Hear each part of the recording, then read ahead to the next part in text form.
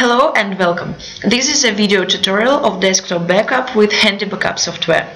Let's start and see how to backup desktop using an external hard drive. Open Handy Backup. Click New Task on the toolbar. We have here three types of tasks.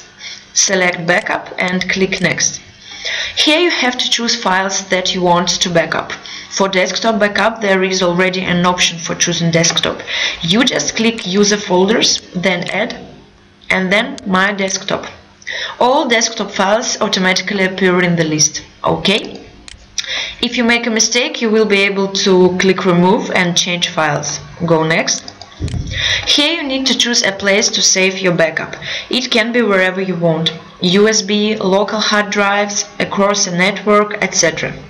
We recommend not backing up your files to the same hard disk that Windows is installed on. It is better to back up to external drives. Let's choose USB, disk F.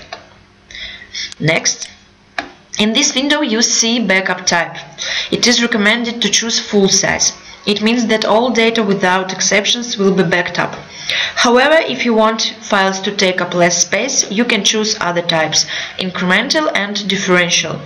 To view descriptions of these types, mouse over them. After choice is done, click Next. This is an area of compression and encryption. You can compress the backup files if you wish to save space and reduce the time required for backup. Files will be saved in zip format, the most popular compression format among Windows users. Also, you are able to secure chosen files by encrypting the backup data with password. We will skip this option. Next.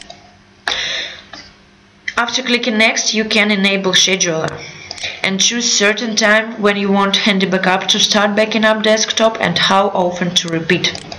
Every day, on weekdays, and so on. Also, you can create your own custom dates.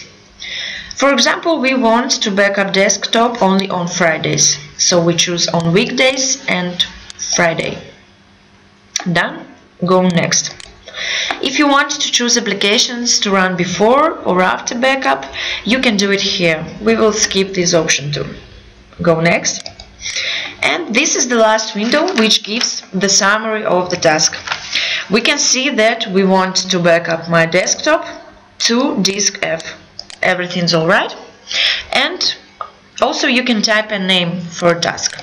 Let's call it desktop backup on Friday.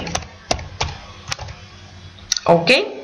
And if anything wrong, you can always go back and correct. To start backup, click Finish. In this window, we can see the progress. If you didn't use the encryption option, you can easily view the files directly from the hard drive.